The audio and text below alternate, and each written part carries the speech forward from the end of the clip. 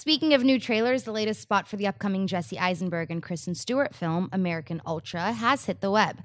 American Ultra centers on Mike, played by Jesse Eisenberg, a seemingly hapless and unmotivated stoner whose small-town life with his live-in girlfriend Phoebe, played by Kristen Stewart, is suddenly turned upside down.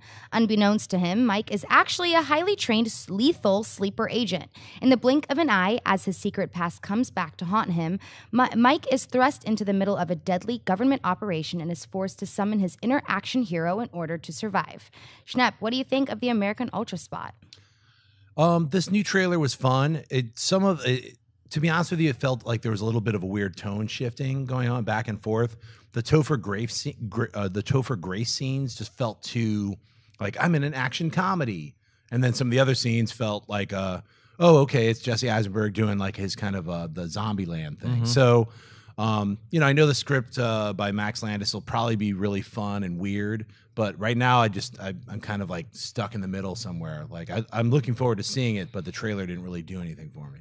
This is a weird trailer for me because I watched the trailer because two things happen. I watched the trailer, I'm like, this isn't a very good trailer. Yeah. Yet I'm oddly interested in seeing this movie, even though I hated their last movie together. What was it, Ventureland? I hated that movie. I thought it was just awful. And it feels like it's a little bit of a poor man's Long Kiss Goodnight. You remember that? Yes, yes, totally. That was a great movie. Samuel Jackson was so good in that. That was a wonderful movie. So it's weird. I don't like the trailer. I don't think it's well put together. You're right about the Topher Grace stuff feeling very awkward and whatever.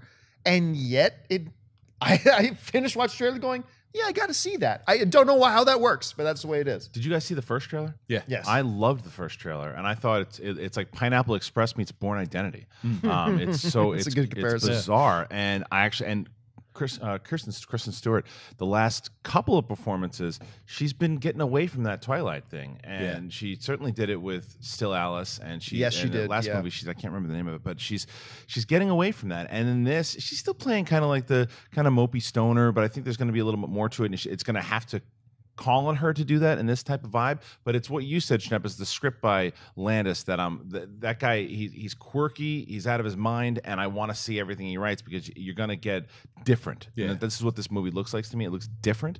I agree with you 100% that the Topher Grace stuff, you couldn't have said it better, that it looks like he's like, hey, I'm in an action comedy movie. Right. Check me out. I'm over-explaining stuff and doing weird hand gesticulations. I look like Mark Ellis. And then they're going to do this and ride around and do that. Yeah, like, what movie is he in? But I still really like the trailer because I think that this is the perfect combination for all this quirky weirdness. And it's different. And I want to get some more different movies. And I think this is a movie that could do that. Yeah, like I said, it's really weird to me. I'm oddly on board.